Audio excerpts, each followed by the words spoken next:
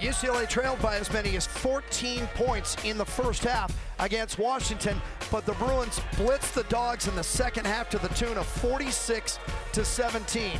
Jim Watson, Don MacLean, inside Pauley Pavilion.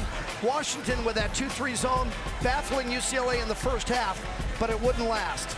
Waddy, it was the proverbial tale of two halves here tonight in Westwood. In the first half, Washington was crushing UCLA on the offensive board, getting multiple possessions, multiple looks. They didn't shoot a great percentage, but because they got so many opportunities, they had a 9-point lead.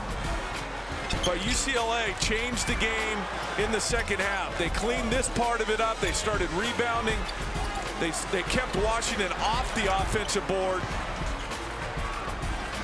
But look how many times Washington got looks and then finally scored. And then the second half here, they just changed what the game looked like. No more walking it up for Washington. They picked up full, made them go faster. And I don't remember seeing a stat like this, Waddy, but Washington 2 of 27 from behind the three-point line. That led to a lot of long rebounds, a lot of runouts for UCLA. And we know that UCLA has the horses to get out in transition and hurt you in transition. That's exactly what they did in the second half. Aaron Holiday only had 2 points in the first half. He battles back for 14. The leading scorer is Kris Wilkes. Next up for UCLA at Stanford on Thursday.